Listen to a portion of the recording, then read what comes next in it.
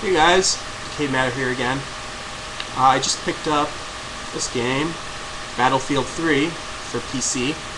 I'm quite enjoying it. I'm still working through the single player. Of course, it has great graphics. The atmosphere is awesome. The immersion, it's great. And I played the beta quite a bit, so I got a little taste of the online. I still haven't jumped online with Battlefield 3, but soon, after I beat the single player, I will. I'd like to raise an issue, though. Don't get me wrong, when I play Battlefield 3 online, I plan to use, my Razer Orochi mouse and my Microsoft Bluetooth keyboard, because honestly, when you play a PC game online, you'd be at a severe disadvantage if you didn't use mouse and keyboard.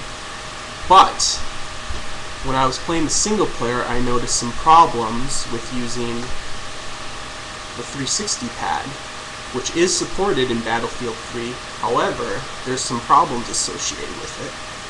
For one, the game has QuickTime events, QTE sequences, such as a cinematic moment where an enemy attacks you and you have to hit a button to defend yourself, or you have to perform an action such as climbing something, and you also have to hit a button.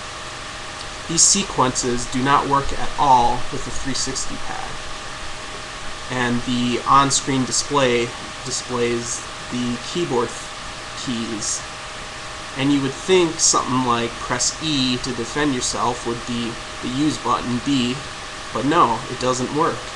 Or space bar to jump up on something would be A for jump, does not work.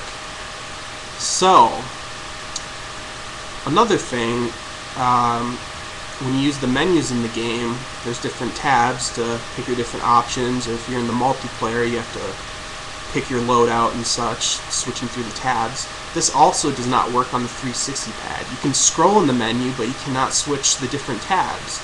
So why did they implement the controller functions at all if they're going to half-ass it? And it's basically broken for the single player because you can't proceed past these QuickTime events without using the keyboard. And then the third issue I have is lack of rumble support.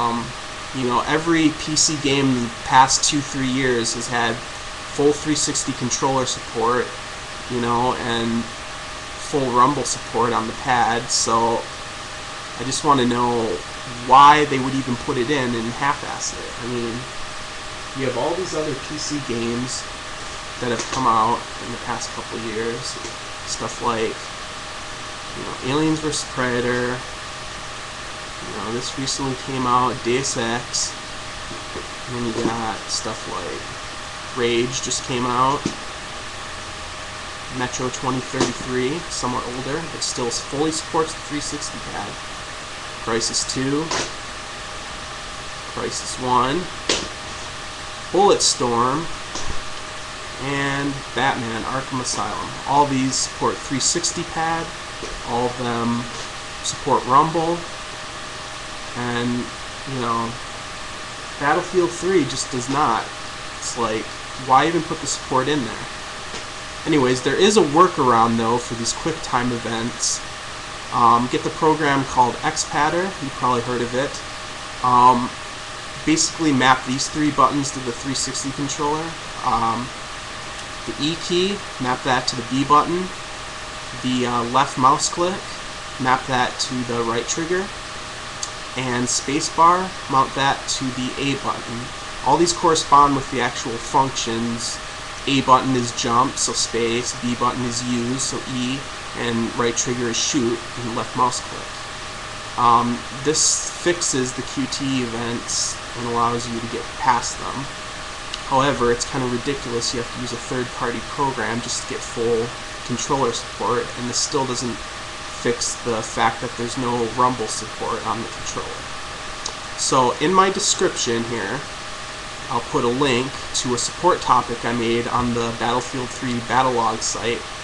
Go to that link in my description. There'll be a follow button on it. Click that. The more follows it gets, the more likely the developers are to see it. So if you're like me and you like to play, single player games You know, casually single-player games offline with the controller. You know, relax back on your couch, your HD TV. You know, help support the topic, and maybe the developers will see it and take notice. It's a great game. I would love for it to have full 360 controller support. You know, I get people saying, oh, well, why don't you just buy it on 360 then, or why don't you just buy it on PS3? Because PC developers over the past couple of years have made it clear that when you buy a PC game now, it fully supports the 360 pad. And then you get all the advantages of a PC game, you know, free online, dedicated servers, better graphics, all that.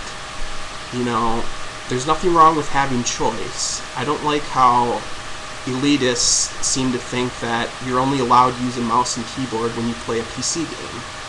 You know, yes, I can understand you play online, you're going to be at a disadvantage aiming-wise with a controller. Although there's a lot of players that are great with the controller and can take on mouse and keyboard players. I'm not one of them. I'll definitely be playing it online with my mouse and keyboard, but when I play it offline, I want full 360 controller support.